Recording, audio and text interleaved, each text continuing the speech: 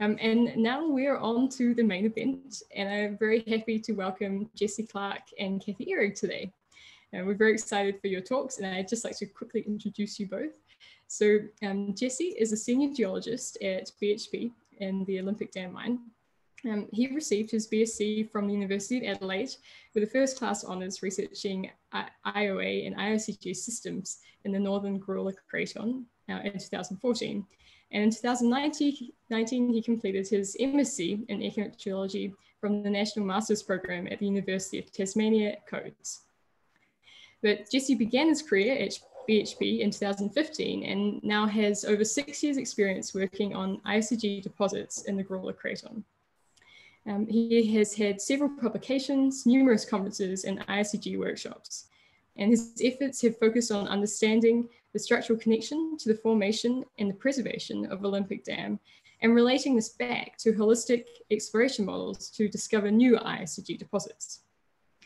During his time at Olympic Dam, Jessie led the development of the first fully integrated 3D geological model for the entire deposit, including a revised regional to deposit scale structural model and structural architecture. As well as his contributions to the Olympic Dam, Jessie is also a passionate member of the Society for Economic Geologists, serving on multiple committees and as an active member. And now our second speaker for today, Kathy Ehrig. Kathy completed her undergraduate studies in California and her PhD in geology at the University of California, Berkeley in 1991. Quickly after, she ventured down under to the enigmatic and extraordinary Olympic Dam deposit. In 1992, Kathy joined the former Western Mining Corporation as a research geologist to work on the genesis of the Olympic Dam deposit and to provide mineralogical support for the Olympic Dam processing plant. In 2006, Kathy moved to lead the development of the Olympic Dam geometallurgy program in Adelaide, where she is now the superintendent of geometallurgy. And over the past 28 years, Kathy has been very focused on using the mineralogy to solve processing issues, unraveling the complex history of the Olympic Dam deposit, and using deposit scale geological and mineralogical insights to inputs in new discoveries of IOCG deposits. Kathy has also passed on her huge knowledge by co-supervising PhD students and postgraduate researchers working on the Olympic Dam based projects, and also co-authoring numerous publications and presentations. In 2017, Kathy's contribution to the geological and geometallurgical understanding of Olympic Dam was recognized with the Professional Excellence Award from the AusIMM and a degree of Doctor of Science honoris from the Flinders University. As well as this, she was honoured in 2018 when she was awarded the Geological Society of Australia's Bruce Webb Medal and became a chartered professional of the AusIMM. And earlier this year, she was also awarded the Society for Economic Geologists Silver Medal. So with this incredible experience from both Jessie and Kathy, we're very happy to have you both here today. And it's a fantastic opportunity for all of us to hear from you both, the exceptional geologists, to lead us into the geology of the iconic IOCG deposit, which is Olympic Dam. So thank you very much. And then I'll pass it over to you both. Right. Thank you, Alannah, and thank you, Marion, and welcome to Carolina, the new joining in here. We also want to thank the Ore Deposits Hub Organizing Committee for inviting us to present here. It's a fantastic opportunity, and we see the work that the Ore Deposits Hub has done. It's a new model for the future going forward as far as how presentations will go and how new conferences might unfold. So it's a great opportunity, and thanks. Today, Jessie and I are going to talk to you about the geology of the Olympic Dam. And we'll first start with this photo, which is one of my more favorite ones.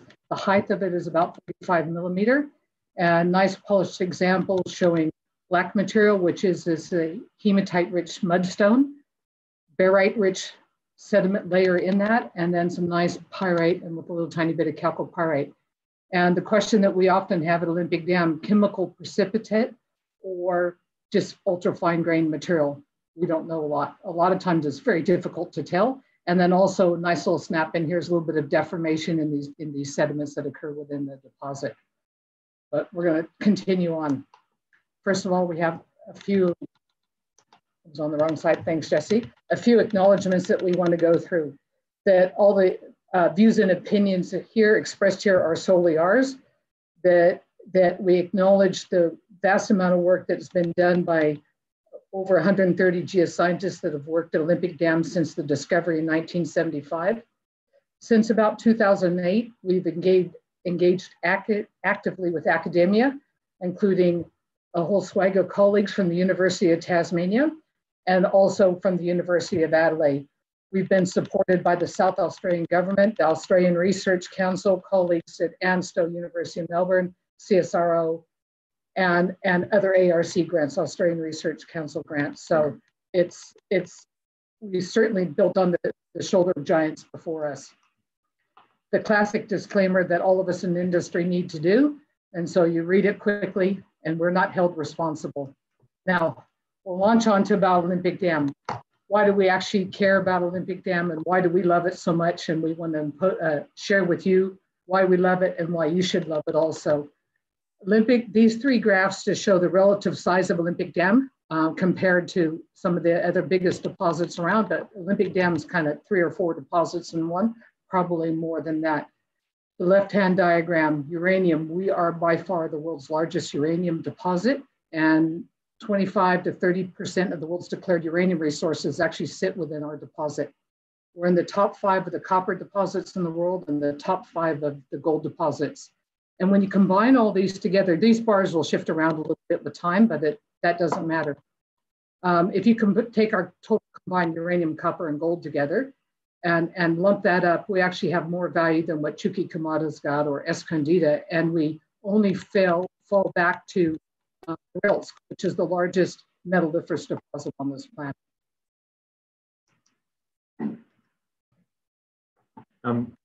So we'll step back and we'll have a bit of an introduction behind the essential ingredients for giant IOCG deposits. And we'll look back to David Groves and others' work in 2010, the seminal paper on IOCG systems. These is very relevant to Precambrian Gawler-Craton IOCG deposits. This figure on the left from Groves et al. 2010, we see the zone of partial melting in the metasomatized SCLM. And this, for the Gawler-Craton deposits, was the onset of the Gawler Large Igneous Province at about 1595. This then has staged magma chambers as you go up through the crust, but most significantly is this parental ultramafic source magma, which is volatile rich and the result of mantle underplating. So the partial melting of these volatile rich and possibly metal enriched alkaline ultramafic magmas provide a lot of the metal content, and it's the variable degrees of mixing with these magmatic fluids and other crustal fluids that form along particularly the lower crust and are transported via regional scale fluid flow paths.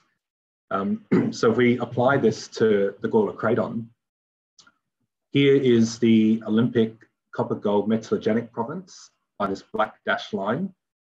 So the northern extents are poorly understood, how far it goes to the north, but we can separate the domain into 3 separate subterranes. So we've got the Mount Woods domain in the north, which hosts a prominent hill deposit, which Tobias gave a good talk on last week, and a number of numerous other prospects. In the south, we have the historic Mootawallaroo mines and the hillside deposit.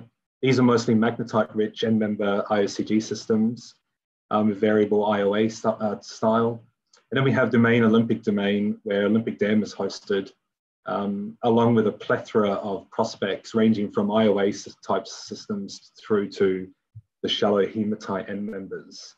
So most important points in the Gawler-Craton, this IOCG belt formed along the eastern craton margin within about 100 kilometers of the main Archean nucleus of the Gawler-Craton.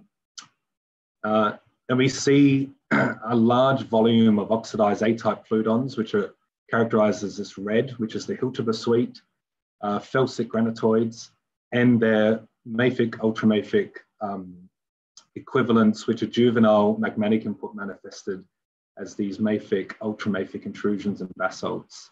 And we have an abundance of mafic volcanics in the lower Gawler Range volcanics in the Olympic domain.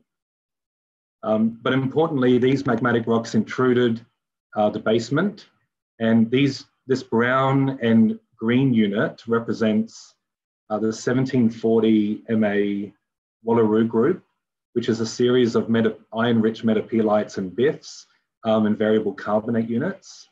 Now, the Geological Survey have done a lot of work characterizing these units, and Reid and Fabrice summarized that most of the time, especially through the Olympic domain, these iron-rich equivalents are very low metamorphic grade and contain their original formation waters. So this is a very fertile geochemical environment into which to emplace very high temperature felsic and mafic magmas to generate quite voluminous hydrothermal cells. But we also have evidence for an older, earlier metasomatized SCLM. And this is an image generated over the last 20 years of some excellent work that the Geological Survey and others have put together in the geophysical space. And this is numerous seismic lines, potential field modeling and electrical methods. And there was an excellent summary paper last year which summarized the extent of the interpreted metasomatized mantle, which is the green.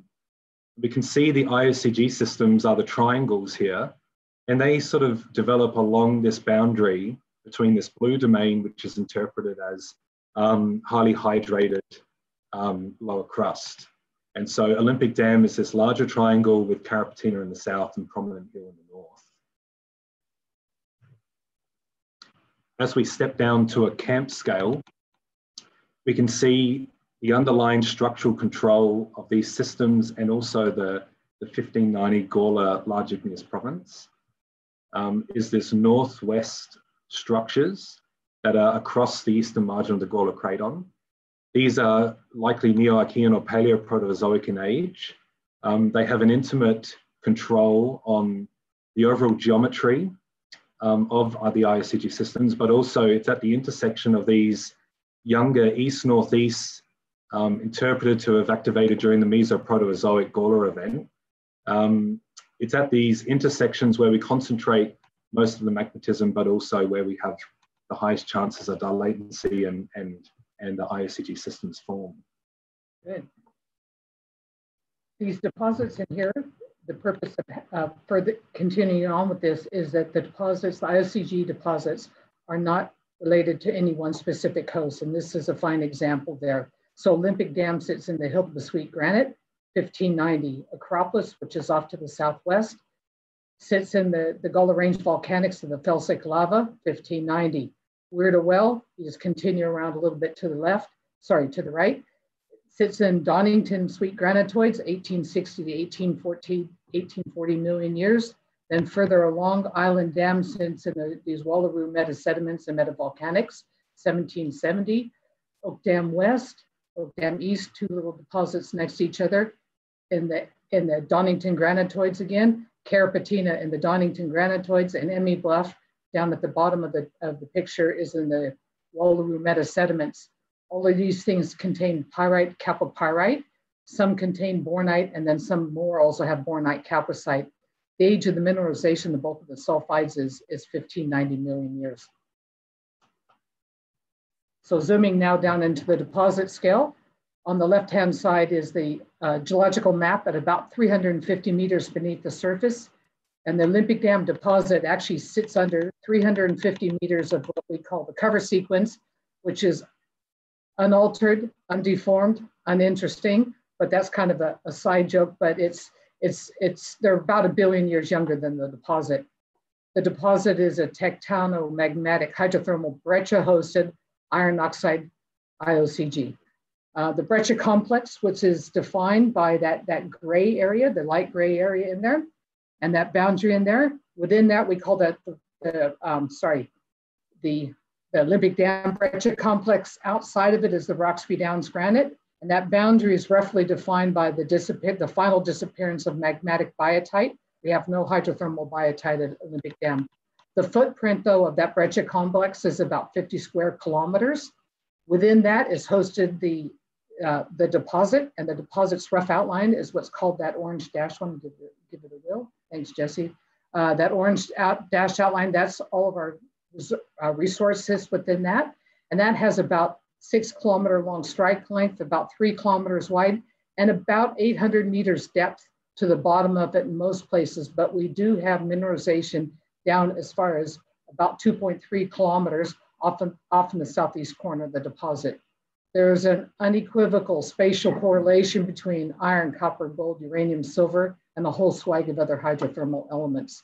And it's across the deposit and due to probably roughly co-precipitation of these elements. Olympic Dam, like all other all other deposits, are actually mineralogically zoned. And when we look at the edges of the deposit going in, it's a big iron metasomatism system where we've taken Roxby Downs granite or granite and altered it to very iron-rich materials. So a lot of our descriptive system is based around the iron content or the hematite content of the rock. But there's all sorts of sub groupings of alteration in there. The earliest formed is magnetite apatite chlorite with some other minerals in it, but we're going from a reduced facies association, so Fe+2, and the system then becomes swamped by the Fe+3, which is hematite and cerussite. Other zonation that we see there is siderite fluorite apatite, so siderite out on the edges and the deeper parts, transitioning into fluorite and then transitioning to barite up in the central parts of the deposit. We also have the classic sulfide zonation, pyrite, chalcopyrite, mornite, chalcocite, which we'll touch on a little bit later. There's also a polymetallic lead, silver, zinc signature there. There's also granite-related moly-tin tungsten anomalism in the deposit. The 3 uranium minerals are uraninite, coffinite, granite, and there's 3 styles of gold mineralization. The colored things, the colored areas that we see within the deposit, go ahead and just wig it around a little bit. That's what we call that purple one is our barren quartz hematite breccia. We'll talk more about that, or MQ. And then the other ones are some sediment packages that we'll address more later on. And the really important thing is a lot of these faults that haven't been published a lot in the past. So if we think about the system, again, it's a granite, and that granite's been progressively replaced by iron oxides plus a few other little things left over. And we're going to start at that upper little plate, and that upper little plate is the Roxby Downs granite. It has about 3% iron in it. And as we move in towards the deposit, you just get a progressive increase in the iron content and a depletion just of about everything that existed in that granite before, an addition of iron oxide plus probably about 60 other elements that go along with that. The breccia textures can be quite complex, even though those little panels look pretty simple to distinguish. When you're actually looking at the rock, there's really no sharp boundaries in between any of those. It's really chemical definition. But the breccias reveal a lot, the textures, but it's still not enough to understand. So we actually dropped back a little bit and said, let's just fall back on the geochemistry. So there's very clean systematics to the geochemistry there, and that's why we rely very heavily on it. The lower diagram, the lower graph, shows just potassium versus sodium. And there's all kinds of different alteration indices you can look at. Within the deposit, we use a lot and publish a lot of different other ones around, but these ones actually work to show. So we start off in the relatively fresh Roxby Downs granite. It's got some sodium in it. And as we progress from way out in the deposit, way out in the granites towards the deposit, what we see is we go along this array. And what we're doing is replacing plagioclase by cerussite. We wipe out all the plagioclase, get down here, and the vectors actually change. And so what the next step we're doing is really destroying the alkali feldspar in the rock, which was actually about 50% of the granite to start with. And we progressively deplete that potassium and replace that alkali feldspar by cerussite as we're adding iron and iron in, and we continue along this path, and then we eventually start replacing the cerussite, where we just end up with the barren quartz hematite breccia in the center. Another graph, the way to think about that is just the iron content versus the sodium potassium ratio. Again, these don't show a lot of the this doesn't show a lot of the rocks within the center of the deposit, just as we progress in towards the edges of it, just in order to keep the graph a bit clean. We go along an array where we're actually stripping sodium out. we hit the edges of that darker gray in the deposit. Vector changes to sorry alkali feldspar and starting to do sericite. We continue along this arc, and it would continue along this way as we continue to add iron into the deposit or add iron oxide in, and then you're left with the barren quartz hematite breccia. Some of the subordinate lithologies in there, we say subordinate, but some of them are probably far more extensive than what we fully can appreciate. The sediments, though, are very dominant in the shallower parts of the deposit, in the center, shallower parts, and then the southern, what we call the southern mine area. But we'll start off on the left-hand side. Some of these subordinate but incredibly important components in are the alkaline, ultramafic, and mafic lavas and dikes that we have there. We also have a lot younger Gardner dike swarm, which is about 800 million years old. Then we have the felsic GRV. There's a few feldspar ferric dacitic dikes there, but the bulk of the volcanics manifest themselves as fragments inside of a volcanic, what we loosely call a volcanic breccia. So that just means we actually have fragments of Gullah Range volcanics, and then we have these green ones in here, which are the fragments of what's left over the mafic, ultramafic material, and in a sea of hematite matrix. The sediments, though, which we call the bedded clastic facies, really are four dominant ones with a minor one. So one of them is just an interbedded sandstone and mudstone, a chlorite-rich sandstone and mudstone, a mudstone, really, a mudstone that fortunately has some ash beds in it, and then a polymictic volcanic clast conglomerate. And the clast in that consist of the rounded Gullah Range volcanics, the felsics, and also the mafic ultramafics. Then we have a very rare occurrence of a quartz-rich sandstone, brecciated quartz-rich sandstone within the deposit. So we're going to take a look at and see some of what happens on some of these mixtures. Roxby Downs granite on the left-hand side, protolith, things that we can clearly recognize once you have a lot of iron alteration within the deposit. Lithologies become very difficult to tell what they were. The felsic volcanics, which are easy in these pictures, the mafic lavas and dikes. These all are components in these sediments. So we'll show all these arrows that go everywhere. Roxby Downs granite, we recognize that there's components of that, and the Gullah Range volcanics, felsic Gullah Range volcanics, and those hematite quartz sandstones. The chlorite-rich sandstones and chlorite-rich sandstones and mudstones contain Gullah Range volcanics, but they're also dominated by the Gullah Range, the mafic and ultramafic lavas that we see there, lavas and dikes. The polymictic volcanic breccias consist of, like I said, volcanic fragments and the felsic volcanics and the mafic ultramafic. Then the tufaceous mudstones, just very fine grained, but fortunately there's ash layers in it. Now, to help unravel some of these units, we've actually done a lot of dating on those, and this is where we've had a lot of help from student projects, various student projects, PhD projects. We have the high precision CA-ID10 states on zircons from the Roxby Downs granite, the felsic Gullah Range volcanics, and the tufaceous mudstones, but mainly that ash layer that exists within it. And that shows that the Roxby Downs granite, 1594 plus or minus a little bit. The Gullah Range volcanics, probably subtly a little bit older, the felsic side of it. And this tuff bed is about 3 million years younger than that. There's a lot of other dating that it's also occurred in the hematite, and we won't touch on that heavily here. But the other rocks, the other units, the other bedded plastic facies have also been dated, and we use the lower precision laser ablation analysis on the zircons, and those all come out about roughly 1590.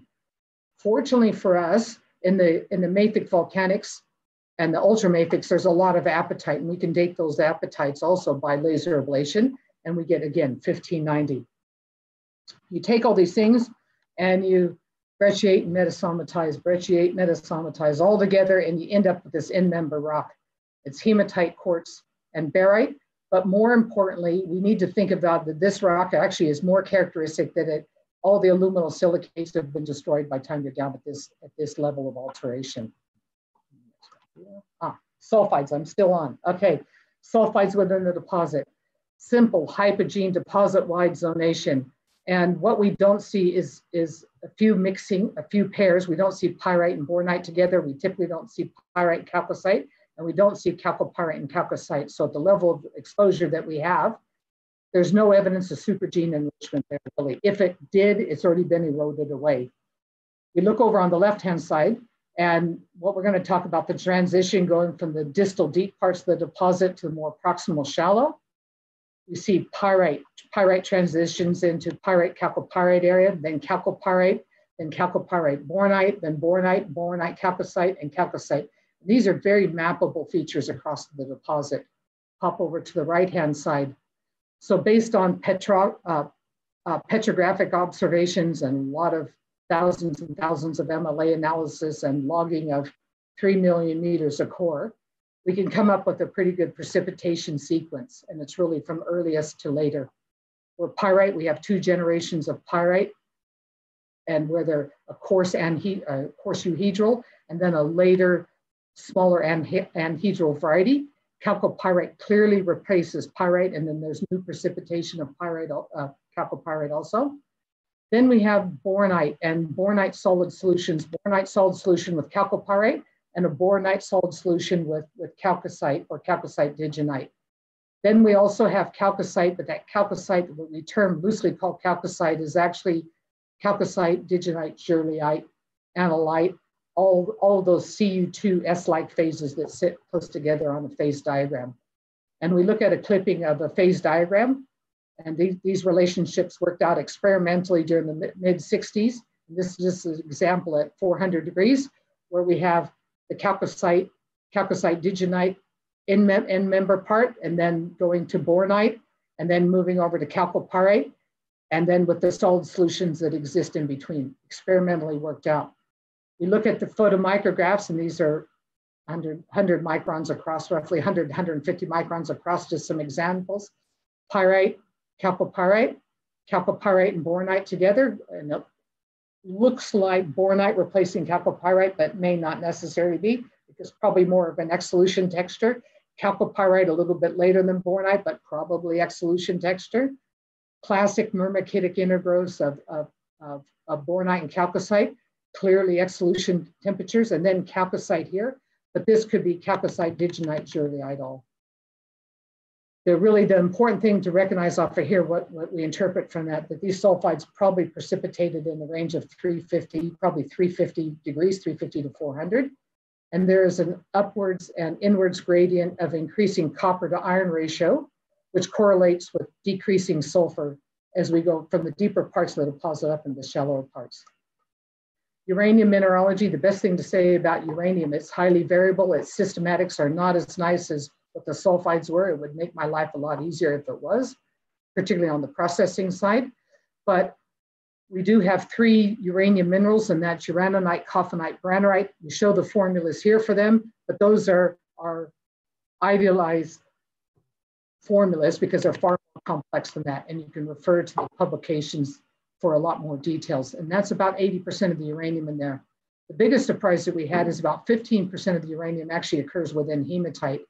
And the uranium occurs within hematite as lattice-bound substitutions, but then also as nanoscale inclusions of typically of uraninite.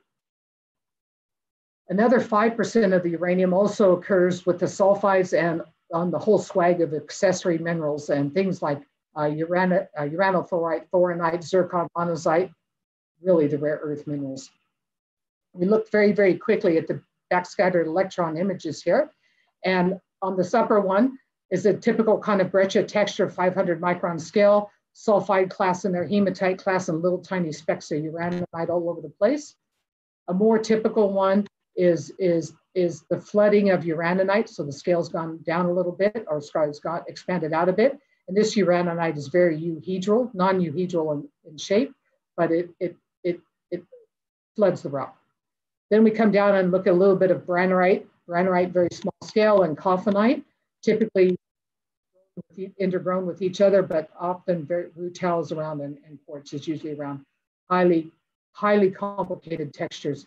Then the real big surprise, which was first recognized by Riskies in 1990 is that the hematite actually contains a fair amount of uranium. And there, trust me off of this one, is that there's all kinds of little tiny white specks in here that you can just barely see. That's just the tip of the iceberg of the uranium that's occurring within these hematites. What do we know from interpreting all these textures? That there's multiple cycles of dissolution and reprecipitation of uranium minerals, which is not uncommon for uranium deposit. The composition of uranium mineral, yttriuranium mineral, is complex and highly variable. The typical uranium grain sizes are about 20, uranium mineral grain sizes are about 20 microns, but varies from less than 1 micron up to hundreds of microns. And micro veinlets of a millimeter wide are there, but they're incredibly rare. The U minerals typically occur as disseminated grains as massive aggregates. Hematite is the one really learn to love, like hematite to start with. You think boron old hematite, it's a major mineral in the deposit, but it contains a lot of information. Highly variable concentrations of trace elements within those hematites. They contain elevated uranium, molybdenum, tin, tungsten, silica, alumina, lead, rare earths, the whole swag of rare earth elements, thorium, and others. They occur at the ppm up to weight % levels in a mineral that still looks like hematite when you look down the optical microscope. The trace elements have characteristic oscillatory and sectorial zoning. The uranium occurs usually as uraninite, but it's lattice substitution in the gear. Again, it's nanoscale inclusions. And a quote from one of our papers, there's multiple history of pseudomorphic replacement of pre-existing lithologies and minerals by hematite, accompanied by corrosion, overgrowth, and recrystallization. The backscattered BSE images that we see on the right-hand side have really been optimized in order to pick out this chemical zoning that occurs within these hematites. And so the hematite is really to the gray with the little bit lighter colors in here. And so just to point this out, this is the big hematite grain with the zoning, and it's picking up it quite nicely. So beautiful zoning. Then the next one is a big hematite grain here. And we can still see a remnant of the sectorial oscillatory zoning in here, but it's overprinted by a very porous hematite and a very irregular interface between that original hematite and the later porous hematite. Sometimes you see a zoned hematite cut by another growth of hematite, very porous. But this creation of porous hematite from the original sectorial or the original zoned hematite causes a lot of the trace elements that were there as odds are lattice substitutions or as nano inclusions to coarsen up.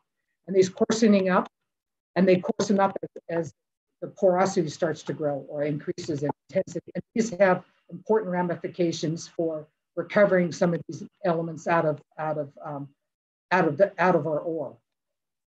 Just one other thing we'll touch on here is that looking at zoning, and these are just laser ablation maps of a hematite grain that has beautiful oscillatory zoning and then a little later overprint on it. This is the moly map, tungsten and tin. For a lot of details about other aspects of detailed dating of hematite and the world's first iron oxide uranium lead geochronometer has been done at Olympic Dam. These are the papers to look at. Going from the nano and micro scale, we can zoom back out again to the scale and start applying these textural geochemical observations that we see across tens to hundreds of thousands of samples. So fortunately, we have about 15,000 drill holes at Olympic Dam and over 600 kilometers of underground development that's been mapped. So using this world-class geochemical database, we're able to build a whole suite of different alteration indices and geochemical maps. So this is again just a slice of the same plan view section as our geological map that we showed earlier on. I have just rotated it to our local mine grid, which is up in the top left corner for reference. As Kathy alluded early on, we have a really systematic mineralogical zonation pattern. And this is mapping changes of the physicochemical parameters of the fluid during the ore-forming event. And so we can start on the left-hand side here. The warm colors are very low in the respective alteration index, and the hot colors are very high. So this is mapping out those respective zones. So first we can take a look at what we call the footwall alteration, which is footwall to the main high-grade ore body.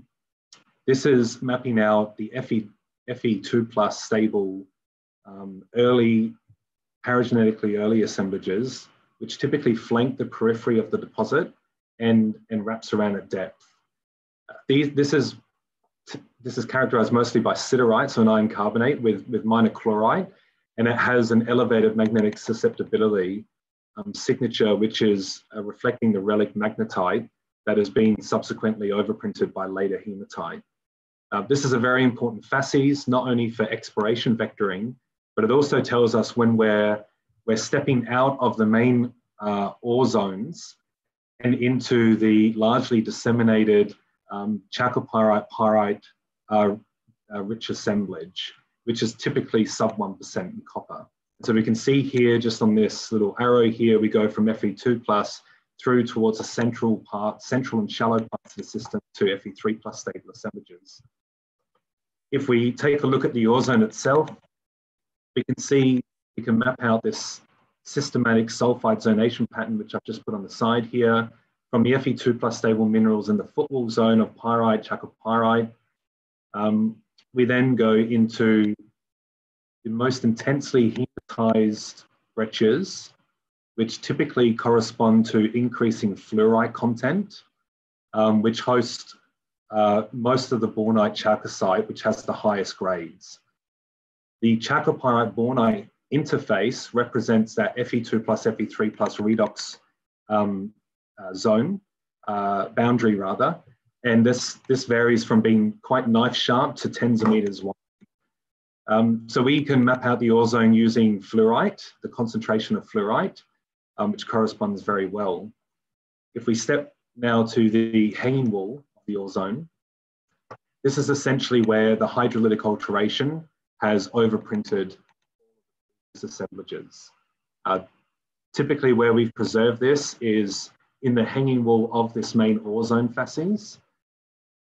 What you can see here is there are certain areas within the deposit where this concentrates most highly around some of these structural zones, but it also just dissipates out towards the shallow peripheral centers. So this can crudely be looked at from a regional perspective as we have minor isochemical albertization related to the Roxby-Downs granite. And as we step in closer into the footprint of the deposit, we start to see this hematite sericite footprint. The sericite itself can range from phengite to muscovite to illite compositions. And we have remnant zones of advanced argillic alteration preserved in parts of this system. This, together with the hematite quartz alteration, these are really shallow proximal alteration types. So the hanging wall breccia is shallow proximal to distal alteration type, which represents the sort of acidic outflow, but is incredibly buffered by the felsic wall rocks. MQ, conversely, it concentrates mostly in the proximal, central, shallow parts of the system, and is mostly preserved in the central to southern parts of the deposit. It is bounded by some of these major faults that are also spatially controlling the beta-clastic facies. And what we see here is another major redox boundary where we go from predominantly sulfide-bearing assemblages through to sulfate-bearing assemblages, where we see the concentration of barite up to a few to 10 weight% from carbonate on the periphery. This is demarcated by significant alley depletion, and HEMQ has been recognized at other IOCG deposits, namely Prominent Hill, which Tobias gave a snapshot last week using a very similar alteration index. So it is quite a mappable predictable feature. These alteration indexes are really important because it gives us insights into the deposit scale structural architecture.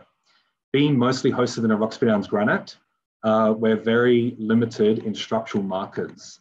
So that's very annoying. But we can use this extensive geochemical database to help us understand different levels of alteration facies in the crust. And then where we see stark differences, we try to investigate whether that's a structural feature and what's the timing of that structure. So to give you a bit of an insight into some of the syn mineral structures that we do get to see, this is an example of a granite out in the peripheral parts of the northern mining area. You can see here it's mostly intact. It mostly looks like granite. It's been hydrolytically altered intensely. So most of the feldspars are no longer present. It's mostly sericite. But you can see that the granite forms these really nice rhombic shapes.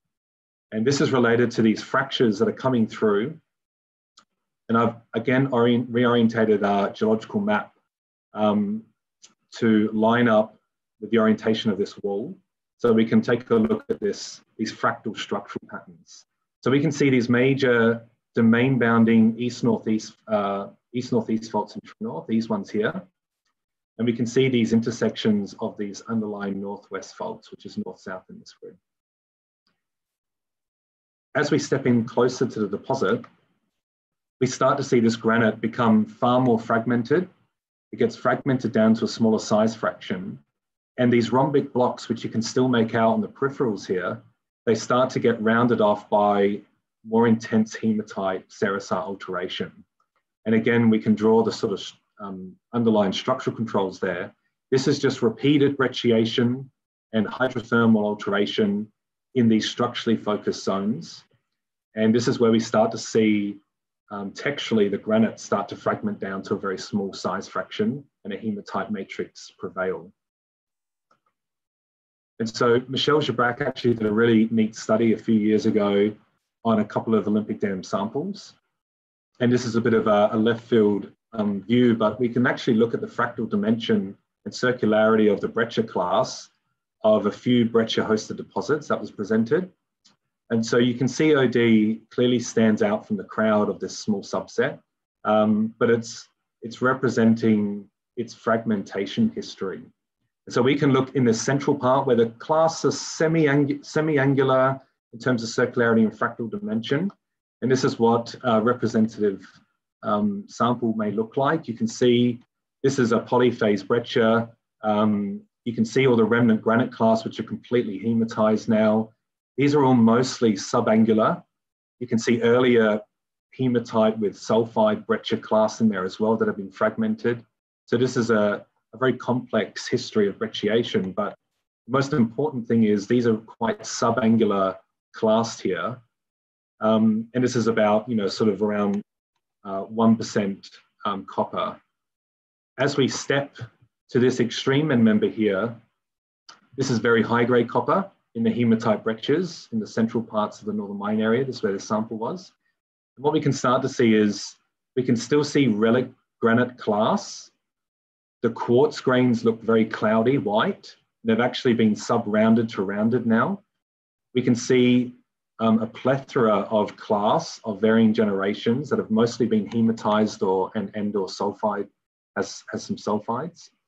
But the classic fragmentation texture here is a lot of these class have now been rounded to sub-rounded. They have very wispy and cuspate edges. And so this correlates with increasing fluorine content as we get to the central parts of the ore body. And it's where the hydrothermal system is now overpowering the initial physical processes that were controlling that earlier brecciation. And this is just an excellent analogy. This isn't a picture of Olympic Dam. This is from actually the Aria Hotel in Las Vegas. So if you're ever around Vegas, this is the western exit out to the strip. But this, when I saw this, it was just fantastic. It was a fantastic altogether analogy of Olympic Dam, which we showed in the underground photos just before. But what we see here is we see these major domain bounding structures in this slab. We can see the intersection of these other structural trends. Here, these big rhombic granites, they have all these second and third order structures, and this is scale and variant. This is the point. You can see minor alteration and deformation around there, but it's really that the edges of these rhombic blocks start to become rounded and intensely fragmented. And so we start to get these matrix-supported hematite breccias on the rounded corners. And also the most intense zones of hematite alteration and brecciation lie right along these major structural boundaries at these intersection sites. And then the alteration and brecciation dissipates out in a quite predictable manner out towards the edges. So this is actually a very excellent scale invariant analogy for Olympic Dam. And that little cartoon diagram is just representing those rounded rhombic blocks. So a very important thing that we can do is use the deposit scale drill hole database to our advantage to map all these trends out. So this here is over about 15,000 holes over 3.5 million meters of drill core. And we're displaying copper in true north. And the red zones are plus 3% copper going out to a 0.5% halo around the deposit. So we like to view Olympic Dam at fundamentally two scales. We have a bulk tonnage, low grade, disseminated chalcopyrite pyrite assemblage, which is mostly located in the footwall and hanging wall facies, alteration facies.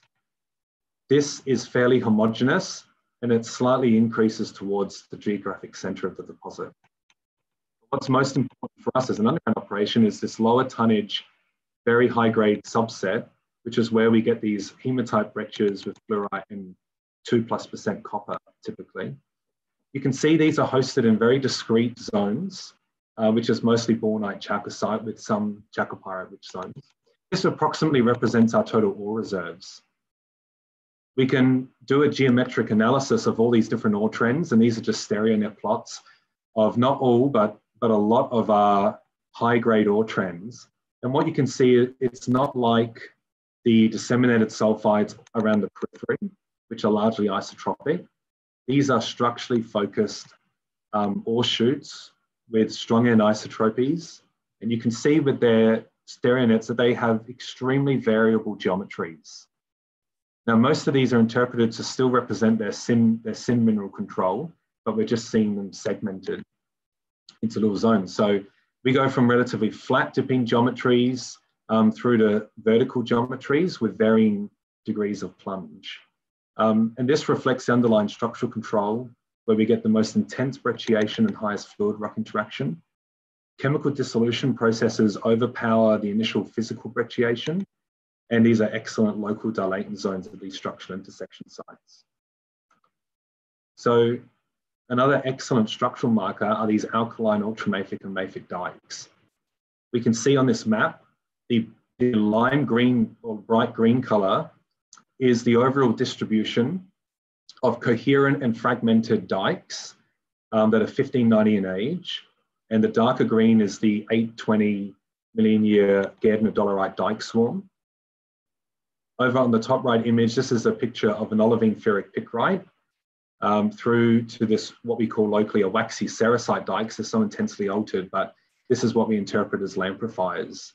So we can actually, using just basic geochemistry, we can map at least 4 different generations of the 1590 mafic ultramafic dikes, and they're geochemically distinctive to the Gardner dolerite.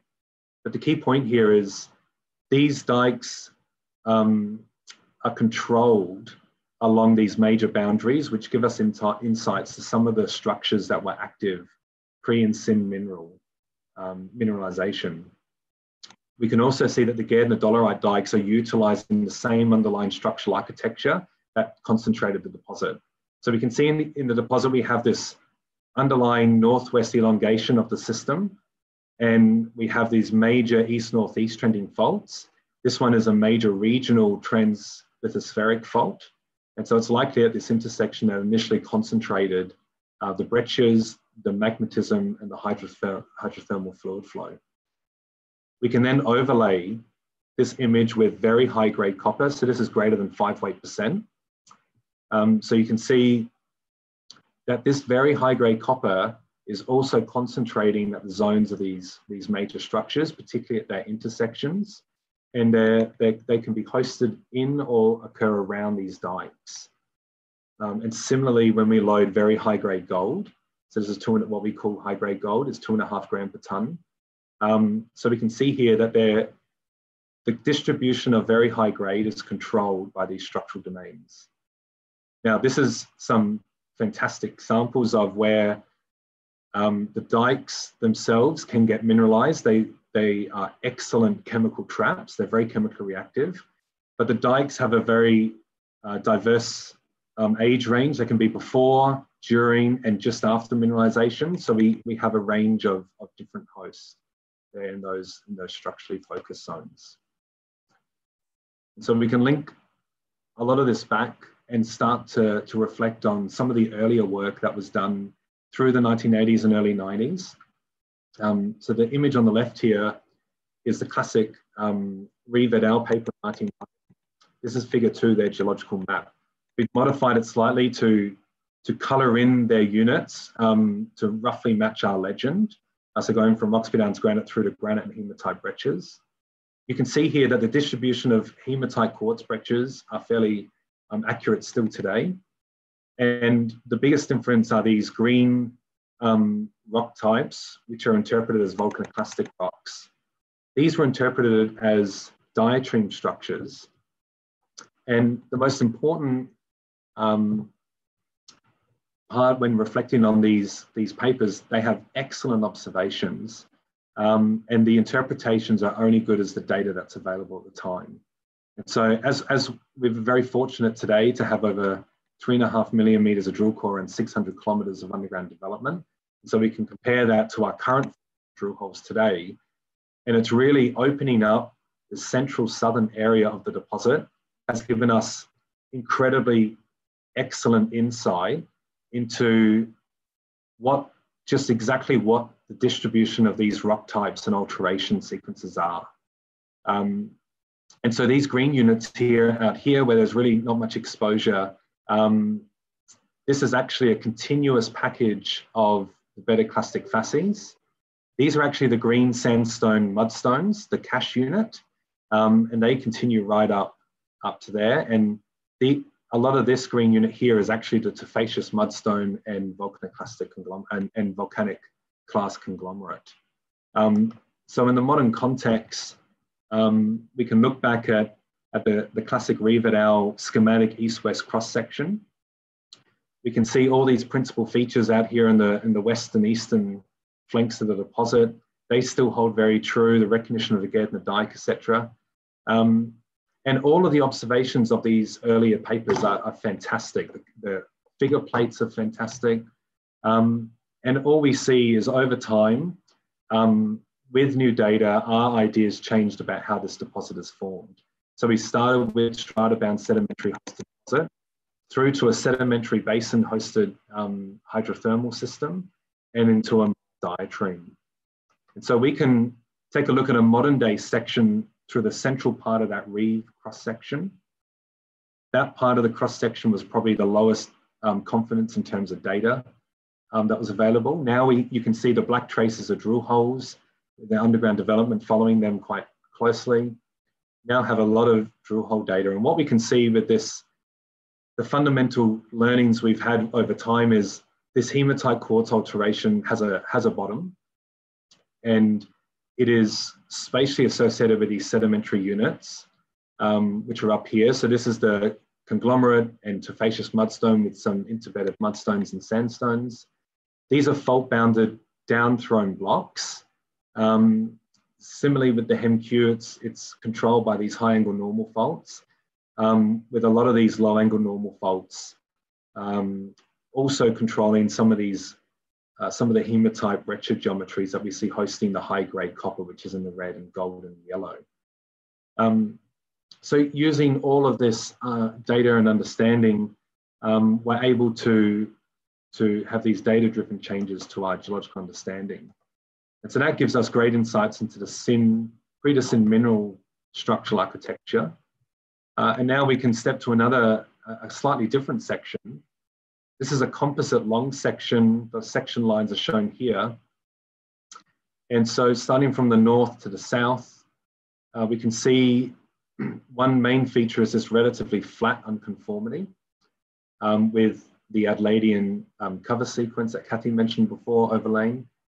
In the north, we have these major east-northeast trending faults that are mostly vertical.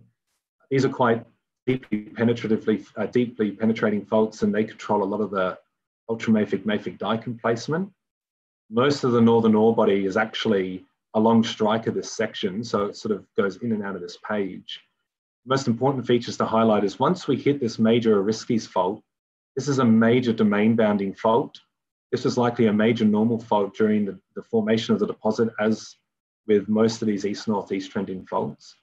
This is where we actually see the diversity of structures, geometries, and the distribution of these sedimentary facies come into play.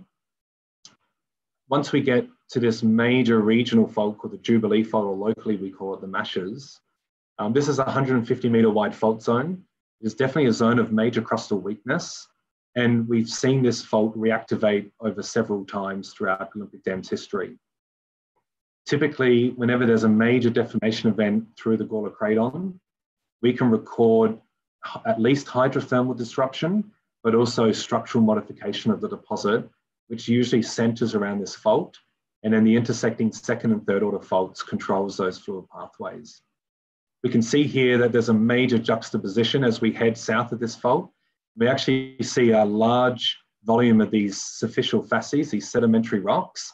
And this is where we actually see locally the mineralization extend down to roughly two plus kilometers. So we can see here there's a range of faults that we've been able to map out over the last few years as we get underground exposures into these areas. And it's that coupled with the excellent research collaboration efforts we've had over the last 10 years in trying to understand the facies characteristics and provenance of these sedimentary units. So these sedimentary units, the facies characteristics are not those that you'd expect in a maar. They're more aligned to an intracratonic basin, a deep lacustrine setting where it's quite low energy deposition of muds and sands. This is the bulk of this blue and pink unit, which is the Cache and KMQ. We have local high energy depositions of conglomerate with the ashful tuff, which is this VASH unit. So this tells us that we likely had a very short-lived extensional event, which caused the onset of very local basins throughout the eastern margin of the Gawler Craton. We see evidence now for 1590 sediments popping up in lots of different places around the Gawler Craton. So this is probably reflecting a short-lived extensional setting, but that was locally derived by the volcanic and intrusive rocks immediately around it. Using that in context, we can then start to look at major trends that we see out here. So this is the biotite outline that Kathy mentioned. One feature that has always interested Kathy and geologists of the past is the biotite outline pinches very tightly into the deposit here, whereas elsewhere it goes quite extensively outward. So this was always postulated that it could be a major fault. And once we started drilling in this area, we targeted drill holes, and indeed, we did find a major structure. And reprocessing of seismics and potential field modeling were able to pair that with our facies alteration facies observations, and deduce that we expect at least a 2.5 to 3 kilometer normal offset on what we call the Woodall fault series, these series of normal faults. So this controls the uplift of this Roxby Downs granite here in the footwall and the down throw blocks of these very superficial units. And so these are now juxtaposed within the breccia complex, and we can see disturbance of the 1590 zonation patterns of sulfides and alteration. But we also learned that once we got about 1,000 meters below these sediments, where we preserve beautiful bedding that's been overturned, we start to observe that these sedimentary rocks have actually were subjected to the hydrothermal alteration system and host mineralization. This deep hole here, which was a geophysical target, ended in about 2+% copper and 1.5 gram plus ppm gold. So that remains open at depth. But also drilling out these units, it led us to discover this quite unique and odd unit called K-grain. Thank you. This is just an odd isometric view and showing that what we call the K-grain, which is these hematite quartz sandstones, bedded quartz sandstones that we talked about earlier. And they occur down here and they occur in a few drill holes. And this is the cache, which is the chloritic sandstone and mudstone that's dominated by mafic and ultramafic clast in it. Just an example, a reminder of what this bedded quartz hematite sandstone looks at. It's unusual. It's unusual, so we put a lot of focus onto it. And we had one PhD student who actually was trying to date everything possible in it. And there was apatite. Fortunately, there's a lot of apatite around. And he got an age of 1440 for that, a loose laser ablation age. And that kind of caused a little bit of controversy, we'll say, to start with. It was believed for a long time that at 1590, after the Gala Range Hildeby event, or the whole slip actually cooled down, that everything was dead on the Gala Craton Stuart Shelf for almost 1 billion years. And if that was true, how could we get something that's 1440 down into the deposit was 1590? A lot of work to show that, well, true or not, just a couple stratigraphic columns there, but these posed, as you can imagine, a lot of discussion. So we go out there and say, okay, if these are sandstones in there, what's their sources? You know, particularly if they're 1400. The beauty of laser ablation analysis, we can date hundreds of zircons in a relatively short period of time. So that lends itself to doing this zircon age distributions from sedimentary rocks and seeing if they actually match up. So in the cover sequence, there's the Pandura Formation, which is related to the Kerr-Relu Rift Basin, a little bit younger than the deposit, but its distribution, the zircon distribution, of the samples from the deposit itself have this. So we have the 1590 peak, and then there's a little bit older, and then there's Archean one. So we go down and find where Pandura, when we believed it was Pandura, but kept on saying it can't be Pandura because it's 1440, the deposit really quieted down after 1590. You go around Olympic Dam, where the Pandura Formation still exists, at Acropolis, Emily Bluff, Oak Dam, Weird Well, some of those deposits we pointed out in one of the earlier diagrams. And you can collect samples for the Pandura, do zircon separates from it all, and the poor bugger, you see 1,000 data points off of that. You get the same age distribution as that. So we just right away started saying, very likely that it's Pandura.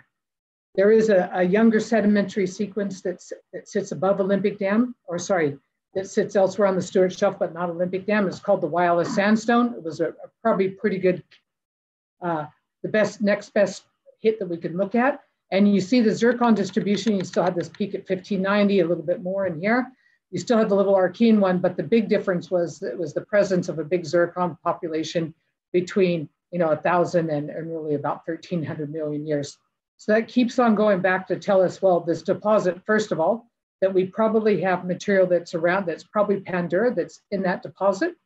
And if it's in the deposit post 1590, actually, how is it possible? So what we're going to do is kind of summarize a lot of these events.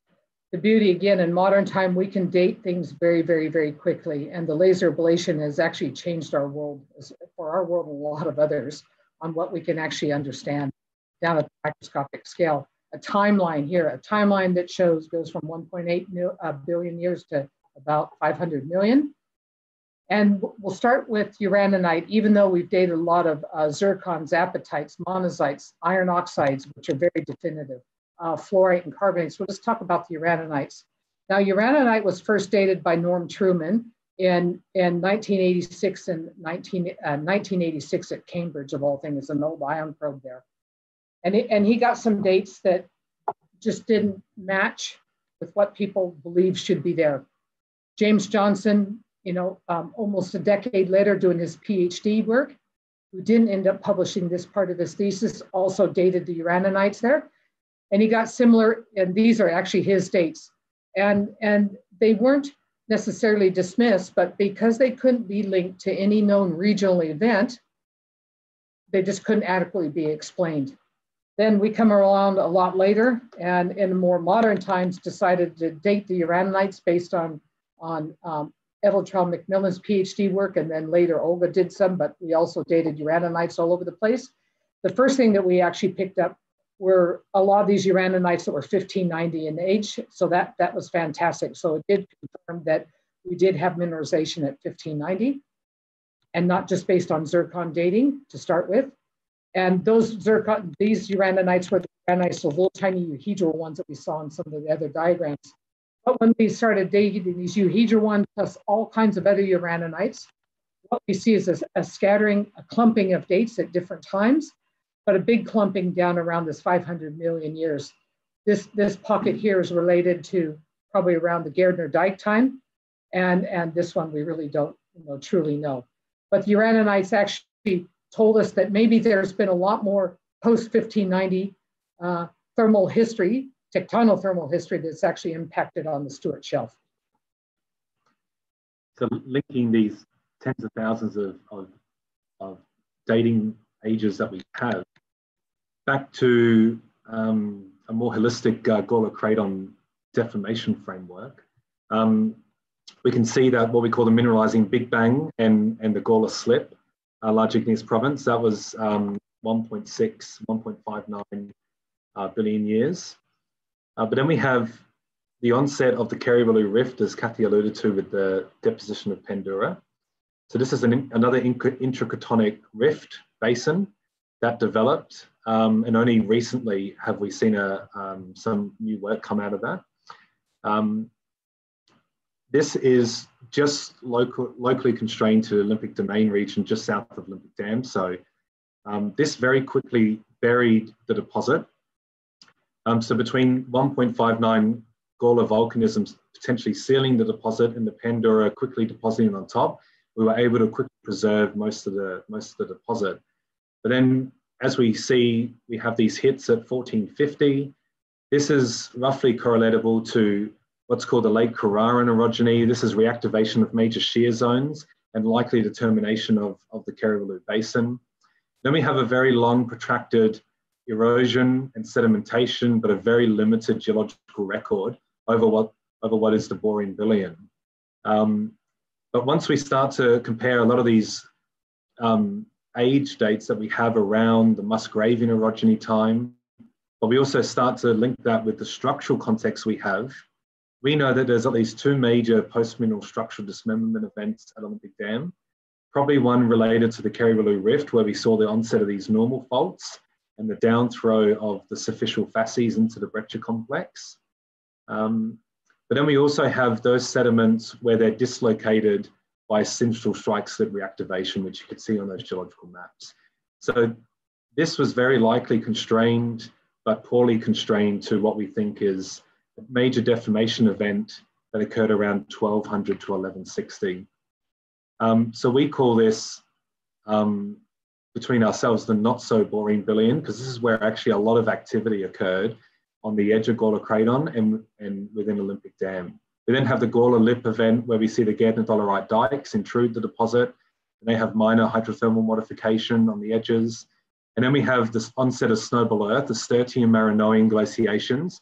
This is where we carve that flat planar unconformable surface and began the deposition of the Adladian sedimentation in the Stuart Shelf, which is a failed rift arm of the breakup of Rodinia. And that was then subsequently stopped by the onset of the Delamerian orogeny and the creation of and the assembly of Gondwana. This is where we actually see a lot of textural and dating evidence for not so much major structural modification, but major hydrothermal modification and potential addition of uranium. So we can relate these back to the major supercontinental cycles and fundamentally deduce the most important ingredient to discover a large IOCG deposit like Olympic Dam is understanding the post-mineral deformation and preservation. And this is quite poorly understood through the Stuart Shelf, but it's also a very important thing to consider for global IOCG systems. So to summarize, unraveling this complicated evolution, typically the more data we get, the more ideas and raises more questions and answers. So knowing that over the last 10, 15 years, we've got a very good appreciation of of the IOA-IOCG deposit spectrum from a mineral system point of view, and very systematic and detailed understanding of alteration zonation patterns. So Louise Corriveau and others have done some great work summarizing and putting these forward over the last 10 years. So we understand that these are sort of zoned through the crust as a bit of a continuum, and at the most prospective part of an IOCG with the copper and gold deposits form at the shallowest crustal levels of the ore forming system within the top 1 kilometre. So at Olympic Dam, the present ore body geometry does not reflect the pre-Nicene mineral structural architecture. Rather, we're preserving remnants, but we can still use our vectors to try and understand what that looked like. This is caused by the overprint of major multiple regional and local scale deformation events spanning over 1 billion years, which have dismembered the deposit and importantly preserved the best parts, the shallowest parts of the system. And throughout that 1 billion years, we've seen major fluid remobilization events and hydrothermal disruption throughout the deposit corresponding to major supercontinental cycles. So a very common characteristic of supergiant ore deposits is upgrading via secondary enrichment post-initial ore formation. And Olympic Dam is really no exception. And so since discovery over 45 years ago, we've drilled over 3 million meters of core and 600 kilometers of underground exposures. This has allowed us to collect a huge amount of new data sets, not just whole geochemistry, but all the way through across the spectrum of analytical methods, and develop some new ideas with research collaborators. And to sort of conclude here, this is actually a really fantastic sample. The height is about 40 millimeters. Here is a heterolithic or a polymictic hematite breccia. We see these green clasts here that are calcite altered. These are actually fragments of the 820 MA Gardner dolerite dike, which you can see all through here, sitting within a reworked hematite breccia. So these very hot dikes intrude along the flanks of the deposit and actually reworked very locally some of the breccias. But this is just a fantastic example of post-mineral modification that we see at Olympic Dam. So thank you very much. Thank you. Yeah. Yep. Thanks very much, Kathy and Jesse.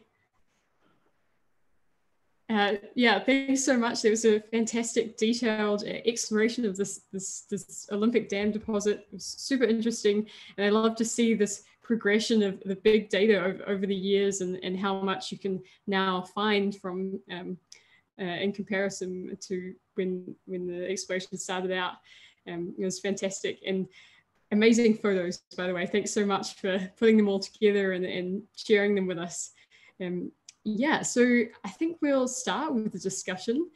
So the first question is from Ken Cross, and he's asking you, how do you reconcile your 350-400 degree estimates for the main Olympic Dam breccia complex hematite sericitite zones with the absence of hydrothermal biotites and amphiboles and the abundance of very delicate sulfide textures, especially the chalcocite series minerals?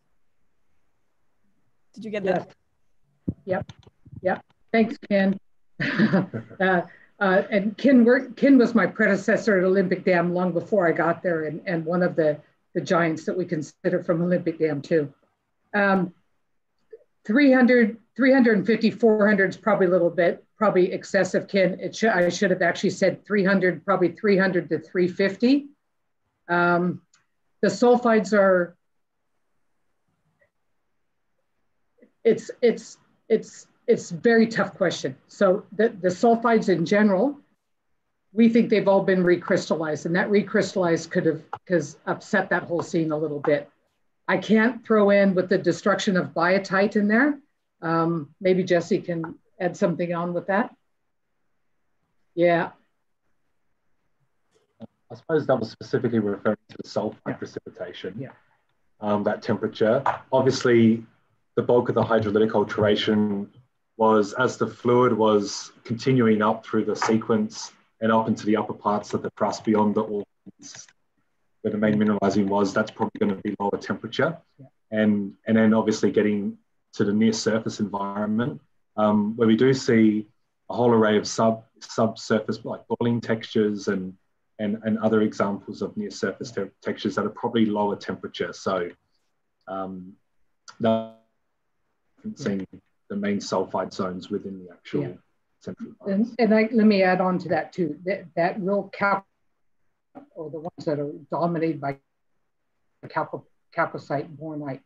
But the chalcocite area with that chalcocite, digenite, xerilite, you can have high temperature version of that, but it can be down as low as 200 and maybe down as low as 150.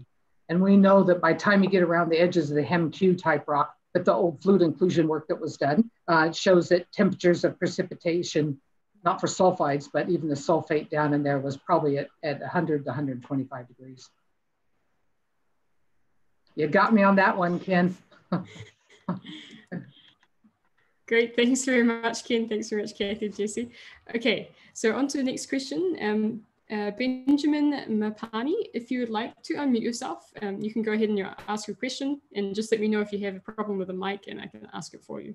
Seems like it might not be possible, so I'll go ahead and ask it for you, Benjamin. So just a question regarding the hydrothermal fluid pulses. Has there been, maybe you can expand a bit on more on the dating of the different hydrothermal fluid pulses for the different stages of mineralization.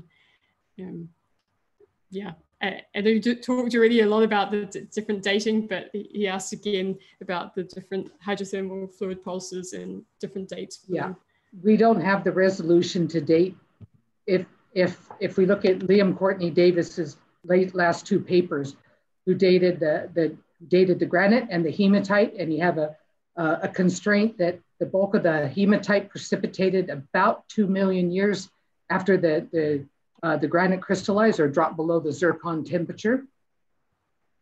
And that 2 million years, most dating methods cannot resolve it when we're looking at a rock that's 1590. We would dearly love to be able to have the precision to date uranonites a lot better, to date things like apatite a lot better, and even to date the sulfides a lot better. Very, very difficult. Can't resolve different pulses over that short period of time. Yeah, challenging. Thanks, Benjamin, for your question. Maybe I have a quick follow-up on that. With your different hematite textures, I found it quite interesting, the very porous hematite. And I just wondered, are there any kind of additional cross-cutting factors that give you an idea how much later that porous member is? Yeah, off of Liam's work, and he's probably shooting me because I'm not going to get the exact date right, 1590, but then there's some hint of the hematite just a little bit younger than that, but only by a few million years. Okay. And it becomes, the more porous that material becomes, it's very difficult to date that porous material because you get a coarsening of the uraninite. And so you don't know, actually, it's not acting as a closed system anymore. So that the most pristine ages that it gets for the hematite is the hematite that still has that oscillatory zoning in it before you start getting a coarsening, before you start getting that later overprint where you get the where you develop that porous hematite. Okay, really interesting. Yes. Thanks. Yeah. So the next question, are you done, Alannah? Yeah. Yes. It's from Hans. So he's asking, from a processing control perspective, how are the ore types feeding the processes plans tracks? Sorry. Yep. I'm getting there again. I know there is another talk about geometallurgy after, so maybe we'll go more into details, but I'll ask this. And actually, I'll do a plug for the Geomet talk, which is on October 21st, I think. October 24th, we can talk a lot about that. Extensive geometallurgy model for the whole deposit, but maybe if we can defer that question until the Geomet section, that would be good. Okay. So, but in general, we blend up everything, and we blend up everything to the constant thing, and there's nothing, individual rock units or individual alteration intensity can cause some processing grief, but we schedule that and we blend it.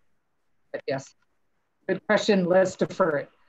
Yeah, okay. So maybe hence you can come back in two weeks to listen to the talk. It's perfect.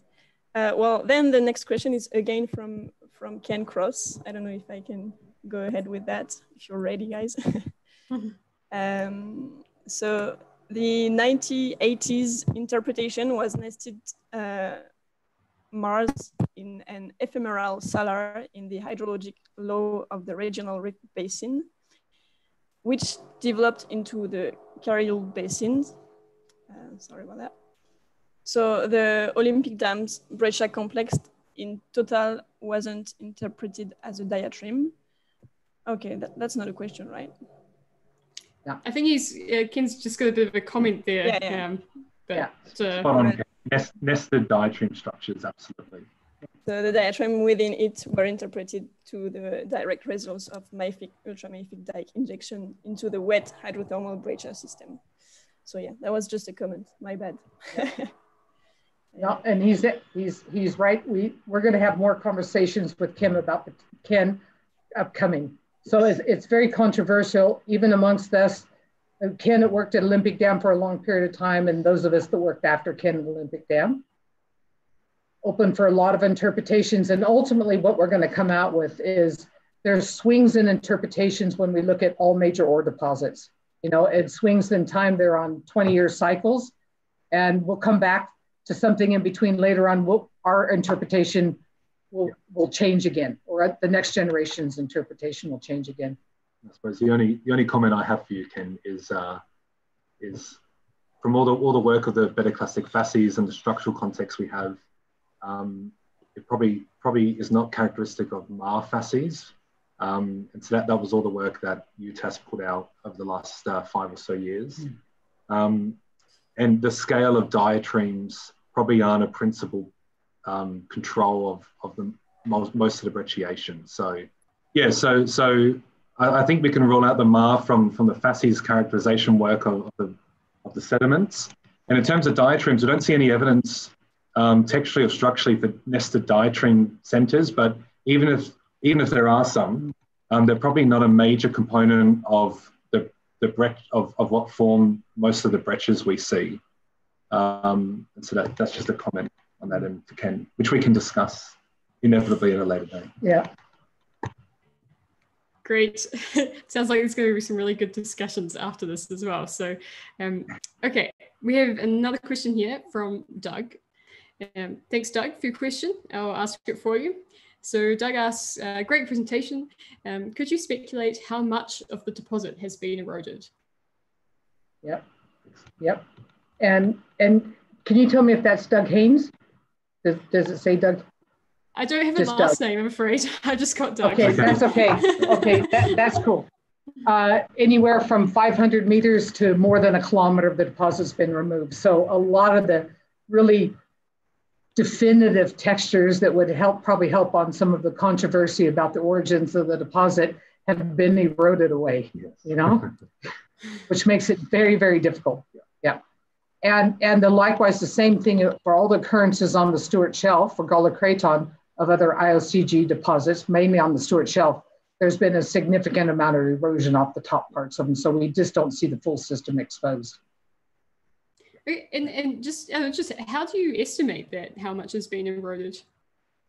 Yeah, and good question. And when I first started there, Ken Cross, who was my boss or my mentor there, doing the transition from going from coherent dikes, mafic dikes, to fragmental dikes to what he was calling tuffosites at the time, did that very rough estimate, you know, of at least 500 meters, but it was a change in the nature of the mafic dikes.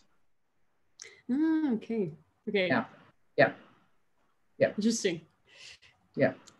Another important thing is, so we have evidence for Pandora formation within the deposit. But what makes us a bit different is all the prospects surrounding Olympic Dam actually have a thick pile of Pandora sediment still preserved as a disconformity. So we have no Pandora preserved above the ore system. So whatever Pandora was deposited above OD was eroded away and probably took some of the deposit away, as well as those later glaciation events which have carved that flat planar surface also gives us insights to this deposit was exposed at the surface and eroding. So it had about 1 billion years of various events to expose it to the surface, and that lack of thick pile of Pandora has probably given us evidence that a significant portion was actually eroded. Yeah. Thanks, that's great. Okay, Marion? Yeah, so the next question is from John. John, you're unmuted if you want to go ahead. Go ahead. Yeah, this is for Kathy. There was something I didn't quite grasp in your district scale geological map. You've got the deposit is hosted by an intrusive which is not the Roxby Downs granite. And this is characterized by primary biotite.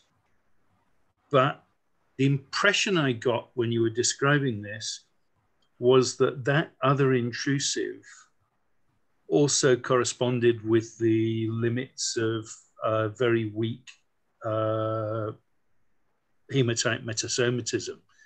Is that right? Yeah, thanks for the question, John. I probably wasn't clear enough.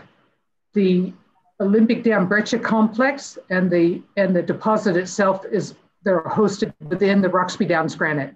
And that Roxby Downs granite has the transition going from the fresh granite, we won't say pristine, but the fresh granite into the breccia complex, which then where the ore occurs within the breccia complex itself is all in the Roxby Downs granite. Okay, great. What was the thing you mentioned about primary biotite?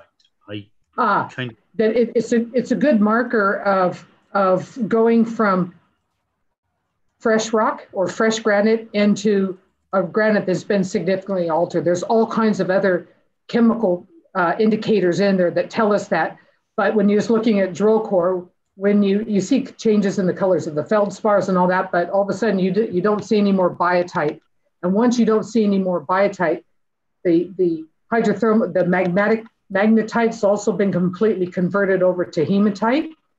It might have some magnetite in there, but there's all kinds of changes that occur, at that point. And so at that point is then when you start seeing a gradual increase in the amount of iron. It's real dodgy because everything that we have out on the outer edges is based on widely spaced drill holes, so drill holes at 100 to 200, even further 400 meter spacing. And it's a best guess of where to put the line on where the breccia complex ends and where the fresh Roxby Downs granite actually starts off, even though that's a very gradational margin. Yeah. Right, thanks very much. I had it completely asked about. I thought the primary biotite was inside, but it's inside is essentially where the primary biotite's been destroyed via the biotite containing Roxby Downs granite. Yeah. Thanks very much appreciated. Thanks, John. Thanks, Kathy. Okay, so we've got another question here from Heinrichs 2020. If you'd like to unmute yourself, you can go ahead and ask your question. Yeah, sure. So in 1996, they did a geostat study and uranium and silver only appeared well correlated in a cross-spherogram. And they wondered if there was any new ideas on that subject. Yeah, that off of a straight geostat side, no, I can't say a lot. Silver being related, I think they're some of the early quality of the silver, its precision isn't quite as good as what we might thought it was. So I can't comment because I'm not a geostats person, but silver from back at that time would have been, So unfortunately I can't, but he's welcome to flick me an email. We can get an answer for him. Okay, great. Yeah, go ahead with that, Heinrichs. Yeah.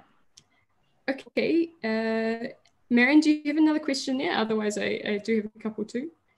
No, I was just wondering myself if you could see any zonation in the sodic alteration close to the ore zone, like where the biotite is really close from the ore zone. Yeah. Yeah. You want to So go? we had a PhD student, Alcus, do a lot of work looking at the albertization of the Roxby Downs granite. So a lot of those widely spaced surface holes, drill holes that Kathy was referring to before, was the subject of his study. And so we have very, very small amounts of albertization that's preserved in the Roxby Downs granite.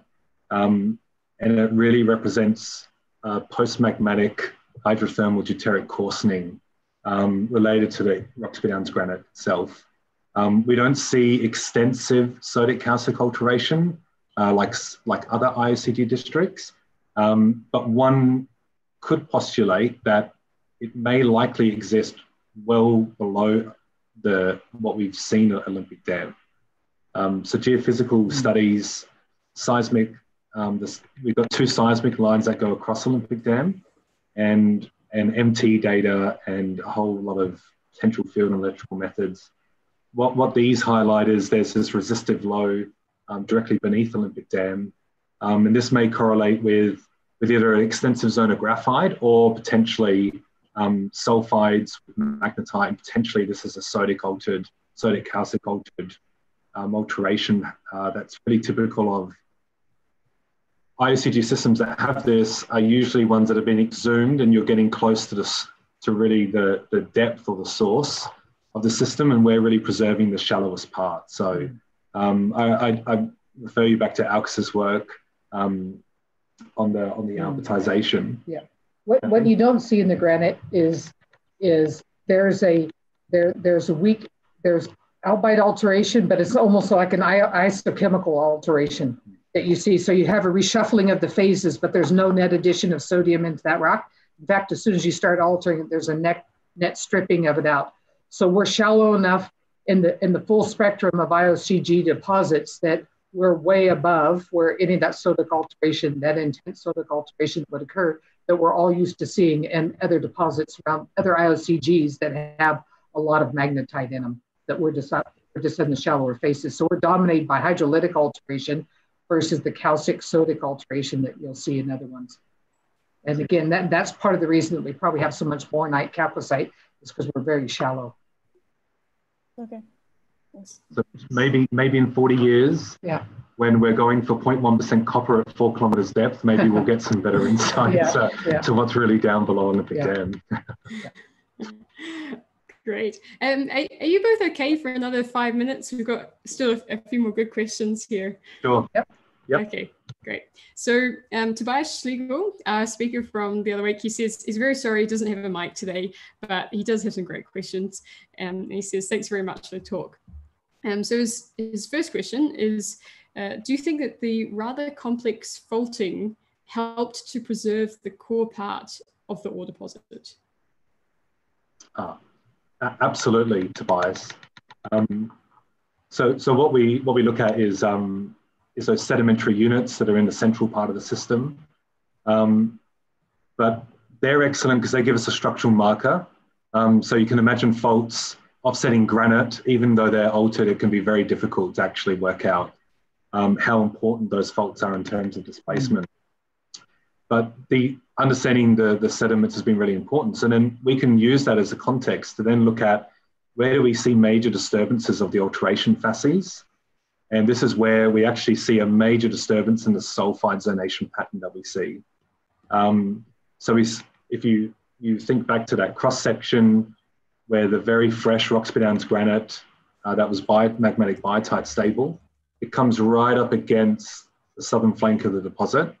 And then within 100 meters, you have, via the Woodall normal fault, all the sediment. Oh, sorry, Jesse. Cut out? The last 5 seconds, not much. Okay, so as you go, you basically have the pyrite stable assemblages to basically not really much sulfide at all in the fresh Roxby Downs granite. And then you immediately go into the barren sediments to bornite stable down through to chalcopyrite. So, and then once we go into the footwall, on the other side of the antithetic normal fault, you go back into the normal sulfide zonation pattern. So there's definitely a major kilometre scale disturbance of the zonation patterns, as well as we've now preserved the shallowest parts of the sediments. And these are sort of blocks of sediment, but internally the sediments actually show mostly conformable contacts. So we've actually downfaulted a sort of a lochness block of the different sedimentary facies. And most of the bedding is actually quite pristine, and they're all uniformly overturned and dipped to the northeast. And so that's also a very cool structural context, that these are not in situ, so to speak, of where they were deposited, that they've actually had some significant deformation. Great, thanks, Jesse. Okay, we have another one from Tobias. Okay, can you comment on where in the deposits the native copper occurs? Is it irregularly distributed in the hematite breccia, or around in proximity to the hematite quartz breccia, or somewhere else? In a variety of different spots, but it's part of the natural transition of going pyrite, chalcopyrite, boronite, chalcocite, and a little bit of copper oxides, very trace amounts and very minor amounts of native copper. So just continue stripping the system of sulfur, a little bit of copper around. As we look more and more at it, we think that some of the native copper areas are actually so closely associated with mafic dikes in there. But besides this being a normal transition of going from sulfides to oxides to native metal, that there could be some local effects due to some of the mafic dikes. We do have quite a nice example of native copper, quite deep, probably 600 meters below surface in the northern parts of the mine area, which is that likely association with the mafic dikes. Yeah. Yeah. Is that like in the surrounding rocks of the mafic dikes, or in the mafic dikes themselves?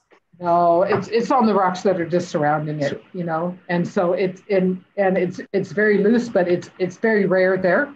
And when it's there, you might have, all my time there, I might have seen 3 or 4 drill holes, you know, out of 10,000 that have a little bit of native copper in it, but it's there, and it's clearly in rocks that have chalcocite. The native copper is with quartz typically, and in more modern times we see some of that more associated with some of the mafic dikes, but not in the dike itself, but off on the edges of it. So, okay, do you think it's like the fluids kind of mobilizing along the dike edges, or like are they providing like extra channels somehow, or do you know what is the relationship?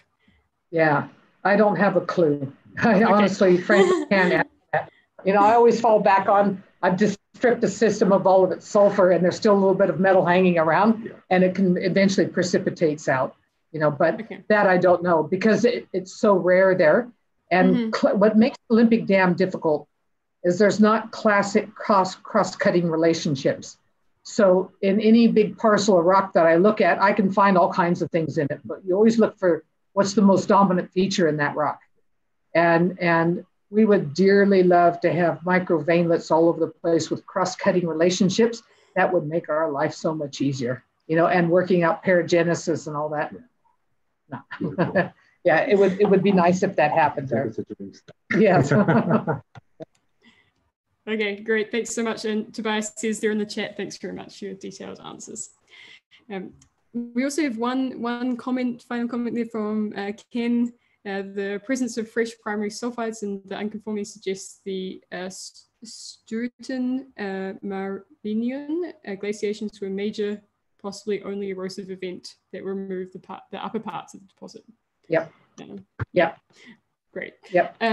Maybe as a final question, so in terms of outlook, what is like the next steps in terms of like geochemical analysis or dating? Is this something that you're still looking for to really nail down and like explore the deposit even more? Right now, we're trying to date the material along the faults. So during Ken's time at Olympic Dam, there was a structural geologist there named Tim Sugden, and who did a lot of the early structural work on the deposit. I believe that the initial dating, trying to date some of the sericites at that time, we're going back and trying to date some of the, at least some of the movements on the faults on some of the bigger ones that we're seeing in the south. So that's a packet of work that's starting right now. Pretty difficult to do, but we're going to go back and revisit that. And our other big packet of stuff that's going on right now is revisiting fluid inclusions, mountain inclusions out all the way from the granite and going in towards the deposit with our modern understanding of, or what we think is our current understanding, which our understanding honestly, our understanding changes all the time, you know. Yeah. Great. And are you doing some Are you able to do some laser work on those fluid inclusions as well? Absolutely. Yeah. Great. So doing laser Raman analysis on the fluid inclusions, all the latest and greatest that we can do, we're doing them on there. Yep. Fantastic. Well, it sounds like we've got a lot of more interesting work to hear about in the future as well. Cool. Yeah. So thank you both very much for joining us today, for giving us this really detailed insights into the Olympic Dam deposit. Super interesting. And yeah, we're very much looking forward to hearing the geometallurgy follow-up in a couple of weeks, Kathy. Definitely. Okay. And if you're Thank still you. awake. Thank you for having us. Yeah. Thanks. Thank you.